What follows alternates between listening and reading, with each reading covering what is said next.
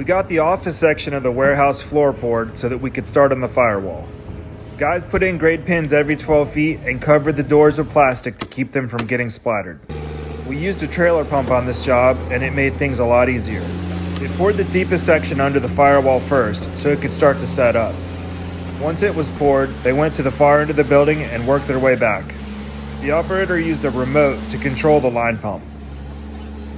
The guys circled the grade pins so they wouldn't get lost. Then they used their power screed between the grade pins to make a level line in the concrete.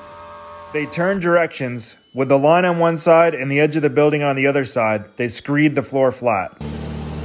In between trucks, they float the concrete. The angle of the bull float is controlled by twisting the handle. Once it starts to set up, they get on it with a trolley machine until it's done. Finally, they cut the concrete with a soft cut saw, so hopefully when it cracks, it will be in the cuts.